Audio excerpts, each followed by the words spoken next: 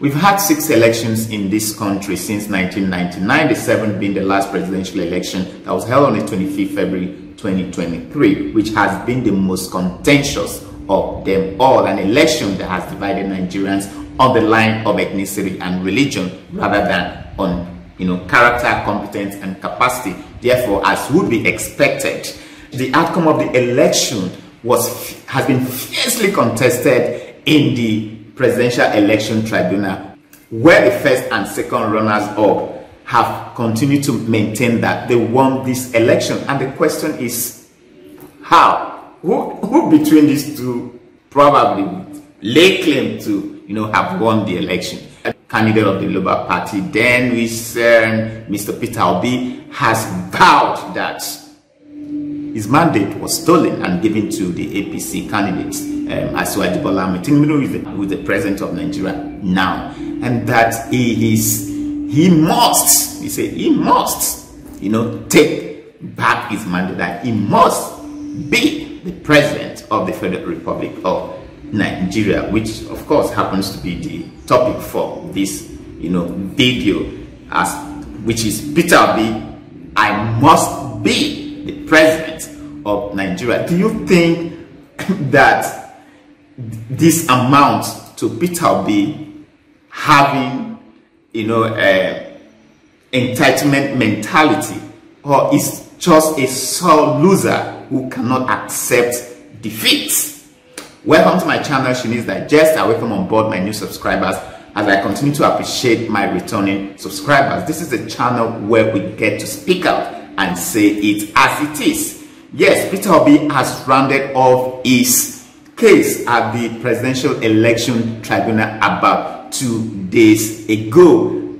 Had a much dramatic presentation at the petitions at the tribunal, where Peter Obi had one sought that the tribunal should grant him 7 weeks to present 50 witnesses, but of course he ended up presenting 13 witnesses in 3 weeks. Now let's go down to what transpired in the tribunal up until when Peter Obi closed his case. Peter Obi started presentation of his case by tendering a report through a witness subpoenaed by the Labour Party, who goes by the name Clarita Oga. Clarita Oga is a cloud engineer, an architect, and employee of the Amazon Web Services Incorporated, United States of America, a technology that was used by INEC in the 25th February 2023 presidential election. So surprisingly, the witness that was subpoenaed by the Labour Party to come in come in and attest to the efficacy of this cloud technology that was employed by INEC during this presidential election. I told the court that as a cloud engineer that she had sufficient knowledge to conclude that the BVAS, that's a primordial accreditation system, and the IREV, which is the INEC result viewing portal, that these web servers are, in fact, they have 99.9% success rate, and you could not have broken down that there is nothing like internet glitches that could have brought this technology down, that whatever happened as at that date, that time, that the presidential result could not be transmitted real time. It wasn't the failure of the machine. Rather, it was man-made manipulation to undermine, the success of the the February 25th presidential election. Because there are many ways to kill the rat, and then we'll have other ways to invite INEC to come and answer the questions. We we wanted to put certain questions to INEC, and we didn't file the application within time. With regards to ICT experts? With regards to the purported technical glitch, how it affects only presidential and did not affect National Assembly. So that was exactly what happened. Not necessarily that there was any technical glitch, that, prevented the transmission, the real-time transmission of this result. So in the cross-examination that was carried on, the APC lawyers, Tinubu's lawyers, and the INEC lawyer had, come up to cross-examine this witness just in order to discredit this witness, only to discover that one, the witness, some questions were asked, and the witness said that one particular one that caught my attention was when they asked the witness if the witness had witnessed a personal election, whether the witness had contested in any election, to be able to ascertain when there's a glitch that was man-made and a glitch that wasn't man-made.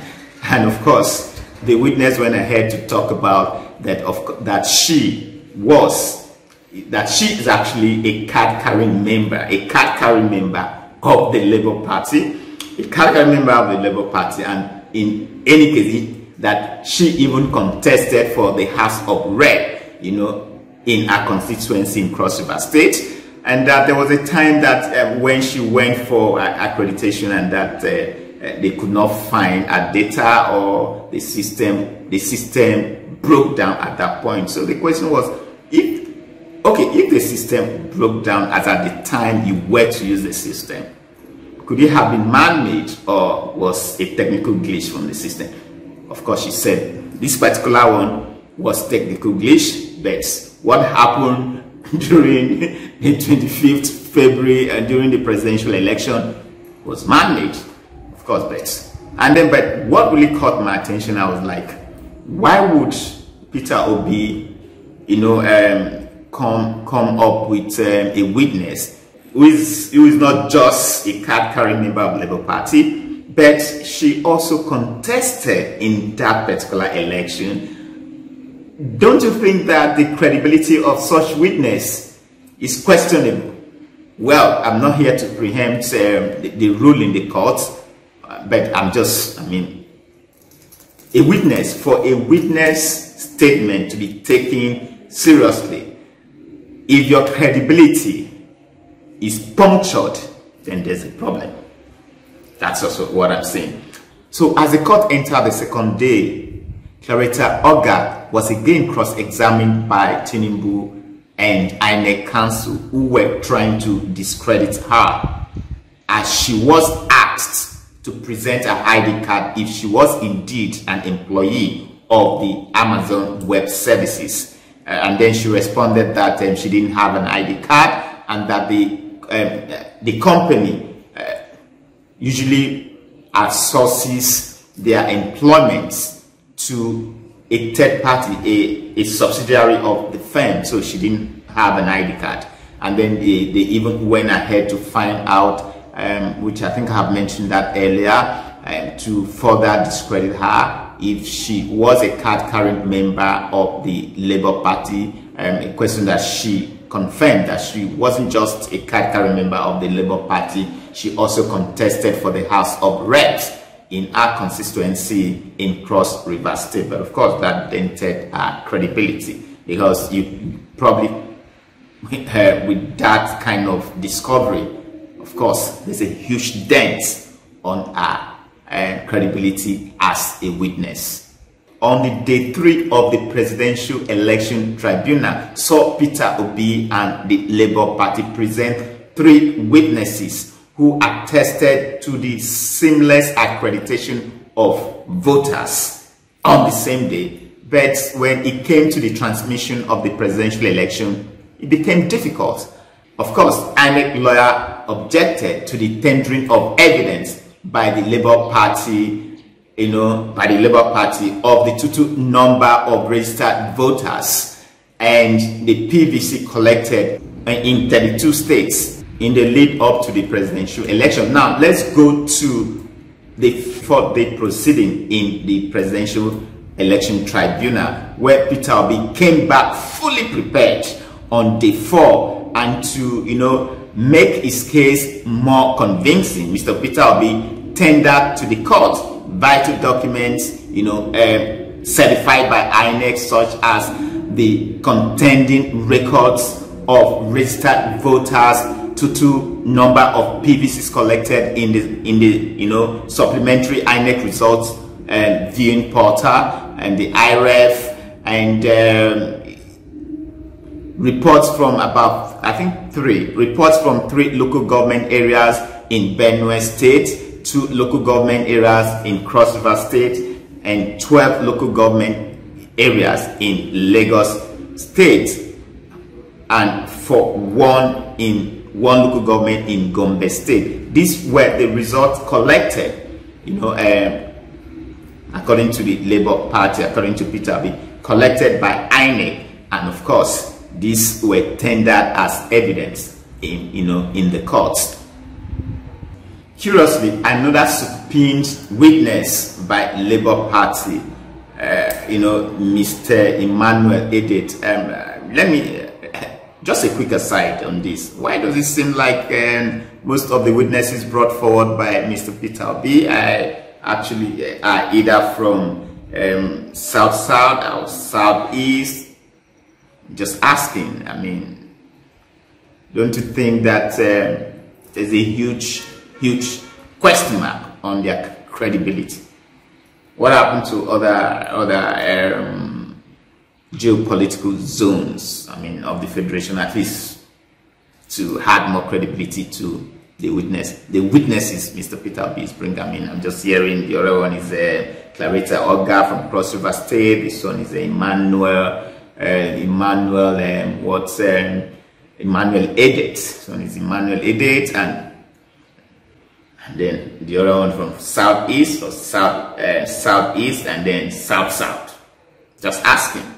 So on the 5th day of proceedings in the Presidential Election Tribunal, Peter Obi concluded his case, where his lawyers called in the 13th witness to the witness stand. I think the chief spokesperson of the Labour Party, Mr. Yamsa Tangu, who came in to say that the Labour Party should be, or Mr. Peter Obi should be declared the winner of insisted that Mr. Peter Obi should be declared the winner of the election, because he said most of the results that were not uploaded favored Mr. Peter Obi, and his lawyers have gone ahead to support what the chief spokesperson of the Labour Party said. Just take a listen.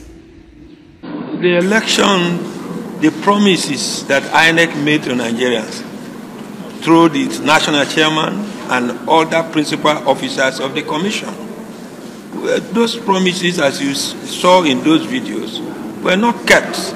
And I was particularly, you saw there that a prominent national commissioner said that they were all not happy.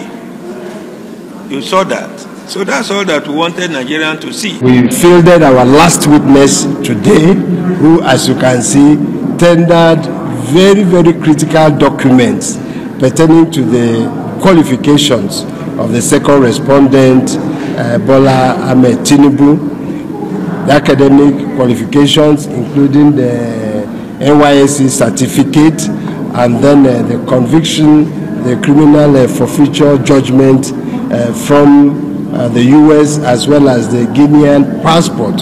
So all these documents were admitted by the court. Certainly, you don't expect me to be pleased with the conduct of INEC, which is now in the public domain. But that notwithstanding, we still made impressive presentation. There is one fact that can never be denied, that can never, ever be denied, and that is to say, we tendered blood ballot papers, 18,088. So, do you think Mr. Peter Obi is right by saying that he should be declared the president of the Federal Republic of Nigeria, that he must be the president? I've asked this question a while ago. Do you think this amounts to Mr. Peter Obi having entitlement mentality, or that he is a sore loser and that they cannot accept defeat. So this is where I draw the curtain for today. Thank you for finding the time to watch my video. If you like the content of this video, please give it a thumbs up, strike on that notification bell so that you get to be notified whenever I have a video like this. Leave your comment down below and do not forget to subscribe to this channel. See you pretty soon. Peace out.